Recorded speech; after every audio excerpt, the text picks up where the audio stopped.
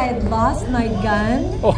And this guy at Collecticon a couple weeks ago had it, and he gave me the gun. And so she's now in my studio. Because I have my, when I do voiceovers, I like to kind of, I have to audition every day, all day, and so it's like a bummer. And I'm like, you read so much stuff and you don't get it. And so I look at these ladies and I'm like, yeah, they're badasses.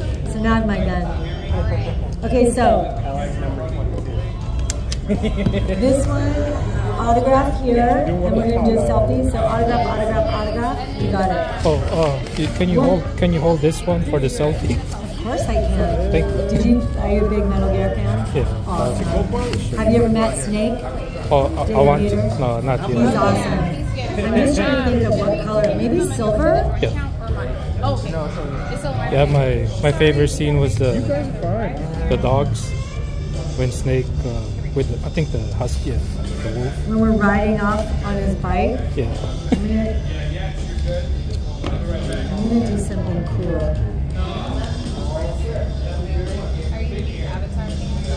I actually am. Like, it was one of my first real animes that I really liked. Other than Ninja Turtles, the real good.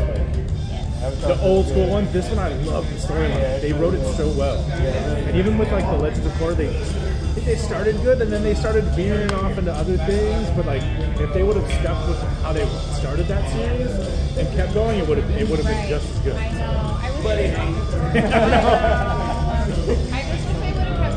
Yeah. Yep. I was it was killing me. I'm like, you have all four elements. Okay, you only where you want me to sign this? three of them. I was like, why did you not do a fourth one? I was like, you have to.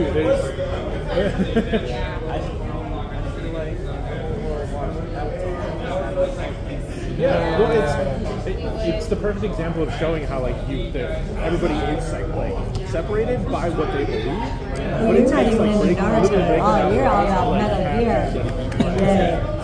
Okay, so I really like Which one? Yeah.